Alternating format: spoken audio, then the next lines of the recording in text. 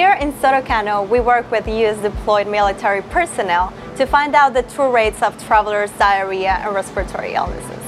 Our main goal is to know what pathogens are circulating in this area.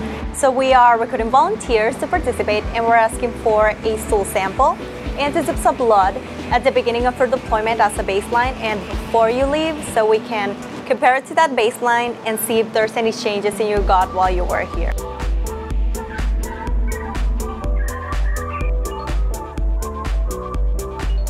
At the end, we get a compensation of $25 Amazon gift card, symbolic for your time. So please visit us during working hours within 30 days of in-processing.